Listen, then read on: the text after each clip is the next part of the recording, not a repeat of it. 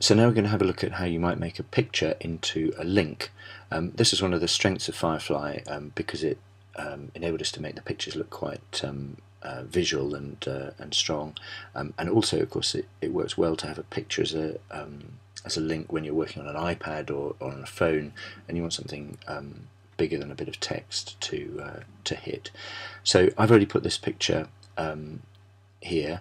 Now, if I just go to the editing view and I click on the picture, you'll see that by default it already is a link, and what that links to is to the full-size version of itself. If you click change, you have a few options. I've selected to open this link in a new window, so if I were to just come out of the editing view and click on the picture, it would open up a new tab with the full-size picture. This was Archie in a production of Dick Whittington.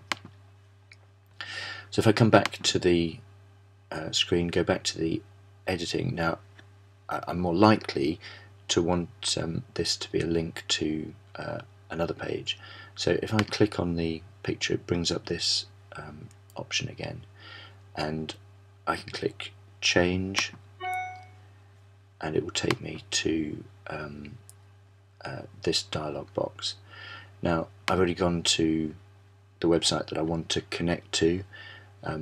No connection at all between the ridiculous pantomime character and the picture of Archie. I'm just going to copy the address, go back to the dialog box, click in here to select, and Command V or Control V on a PC to paste the new address in. I tend to select links to open in a new window. It makes it a little bit easier for pupils to find their way back to the original page.